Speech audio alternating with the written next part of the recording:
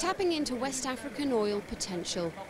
Over the past 10 years, fields for 15 billion barrels of oil have been found off the coast of West Africa, principally in the waters of Ghana and Côte d'Ivoire.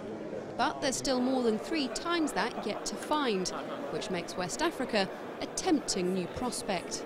The rumours are rife, the rumours are, Exxon, BP, Shell, Statoil. Yeah, who knows what the reality is, but it's an established basin, it's attractive. Provided the government makes it attractive for people to come and work in Ghana, then people will come. While some international companies are taking a wait-and-see approach, smaller West African companies are already starting to stake their claim. They don't face many of the same constraints that international companies do, especially one over the nationality of their staff. That makes it easier and cheaper for them to operate.